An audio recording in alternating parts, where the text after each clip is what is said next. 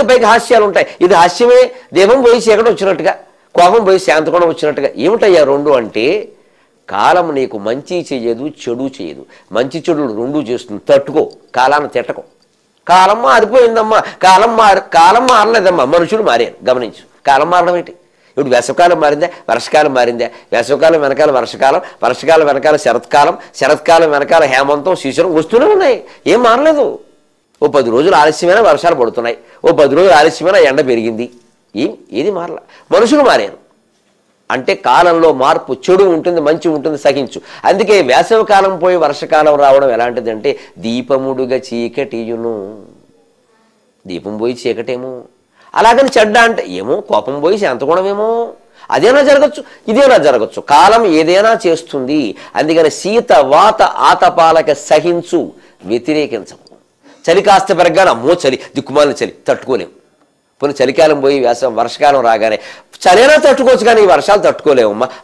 ఆరేసిన బట్టలు ఆరలేదు, బయటికి వెళదామంటే బురద అని వర్షాన్ని తిట్టడం. పోనీ వర్షకాలం పోయి మళ్ళీ వేసవకాలం రాగానే అయ్యబాబోయి, వేడి బాబోయి, కాకినాడలో 52 డిగ్రీలు, రాజమండ్రిలో 72 డిగ్రీలు లెక్కలెట్టుకుంటూ కూర్చోవడం రోజు. సూర్య తాపం, ఎండ ప్రచండం అని పత్రికల వారు రాయడం, మనం తిట్టుకోవడం. అసలు నీకు ఏది నచ్చుతుందయ్యా? ఎండ నచ్చదు, చలి నచ్చదు, వర్షం నచ్చదు. మీ ఆవిడ నీకు నచ్చదు, మీ ఆయనకి నువ్వు నచ్చవు. ఎందుకు ఈ సంసారం? మనకి ఏది నచ్చదో.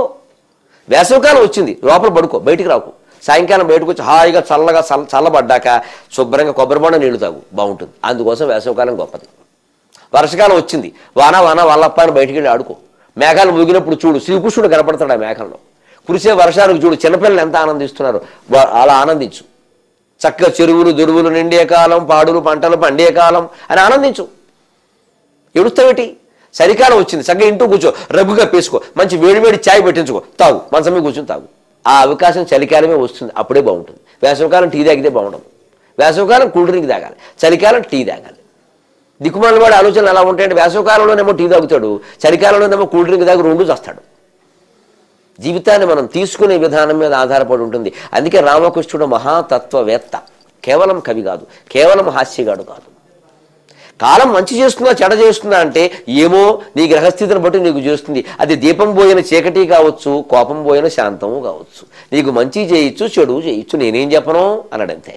ఇది కవిత్వంలో తత్వం. అందుకే ఈ పద్యాన్ని ఎంచుకుని మీకు చెప్తాను.